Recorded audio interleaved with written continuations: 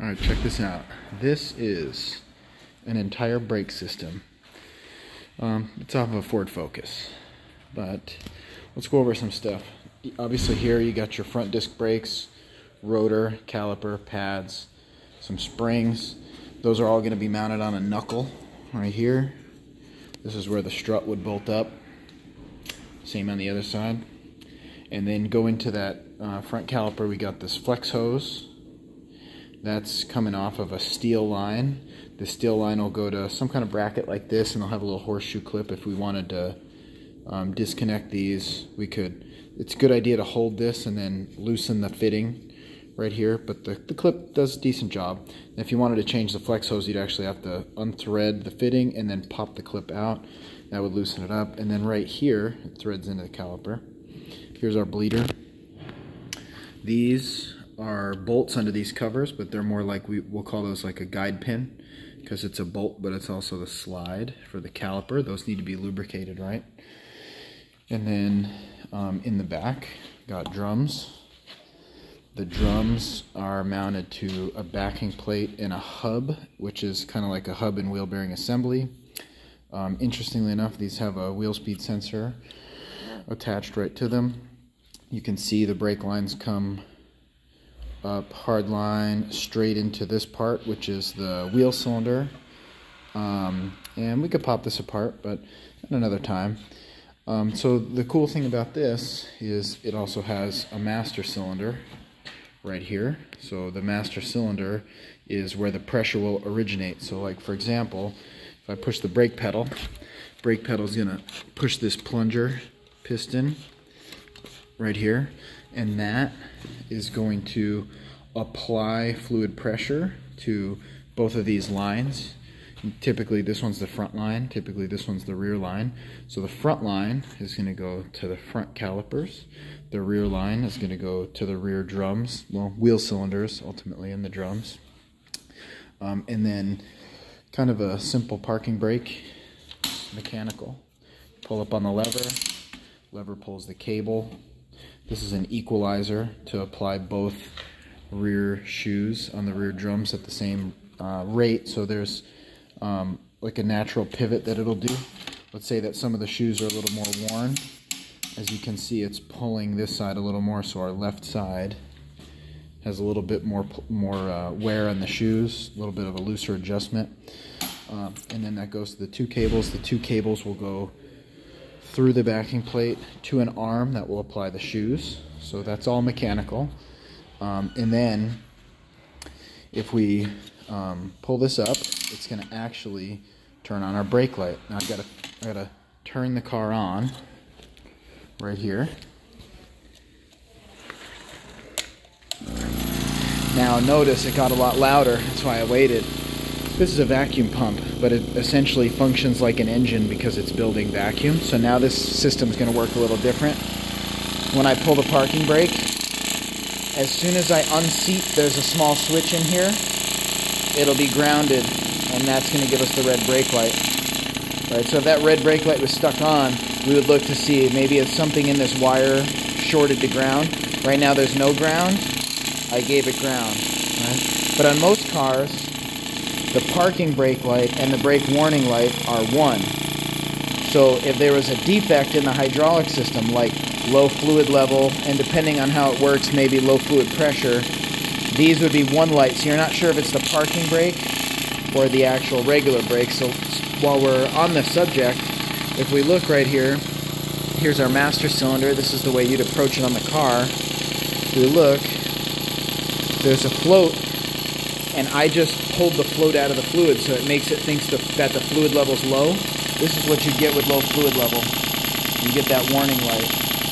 So it could be low fluid level, or it could actually be a short to ground in the harness, or this float switch could actually be defective. You'd have to do a little bit more troubleshooting. And now that we have it running, let's take a look at some of our brake pressures. In fact, let's turn off for a second. If I step on this pretty hard a few times,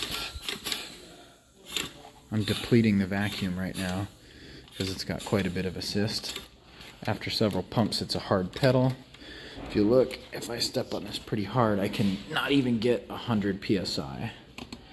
So these are piped into all 4 brakes right now. So we don't have to hook up gauges. That's why this thing is really cool. So I push on this pretty hard.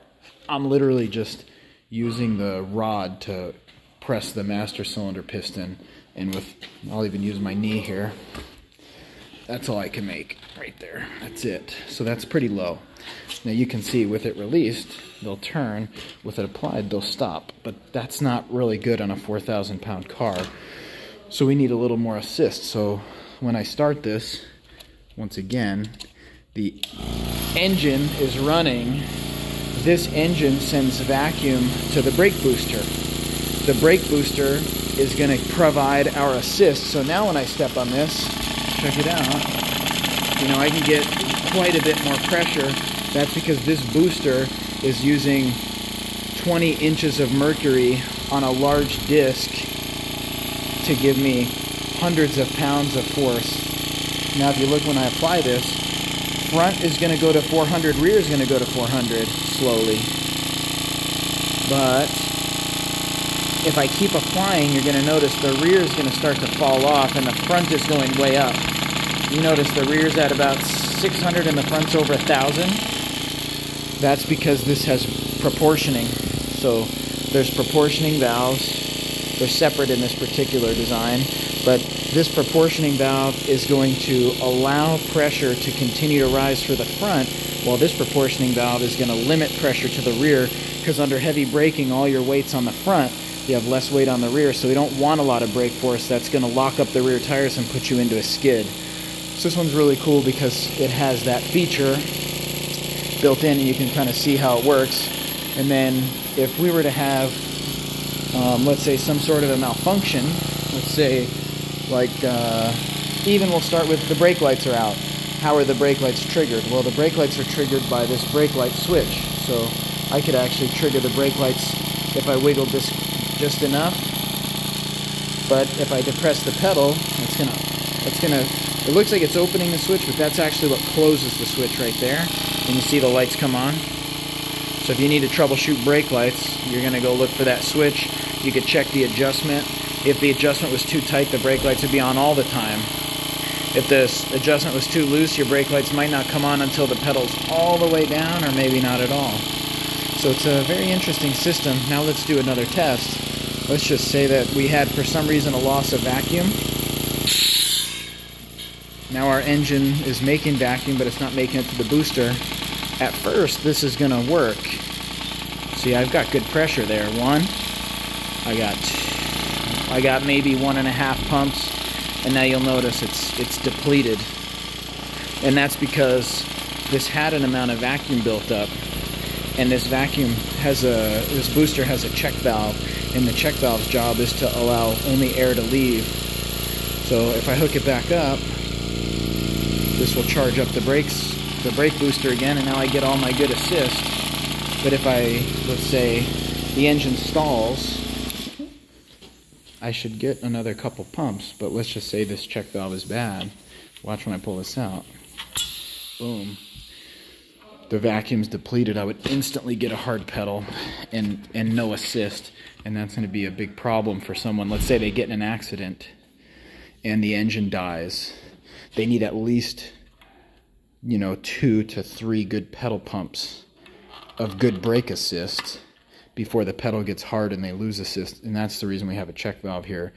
So if you were to have a vehicle and you wanted to do a safety check, you basically start it, build up the vacuum, turn it off. You could wait, like, let's say 5 minutes, step on the pedal, and you should still get good assist. Now, you won't have the gauges, but you'll feel the pedal go down. That's good assist.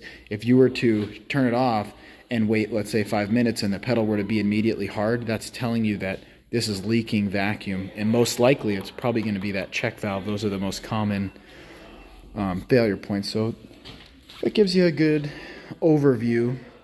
I may do some more with this, but for now, hopefully this helps you understand the system.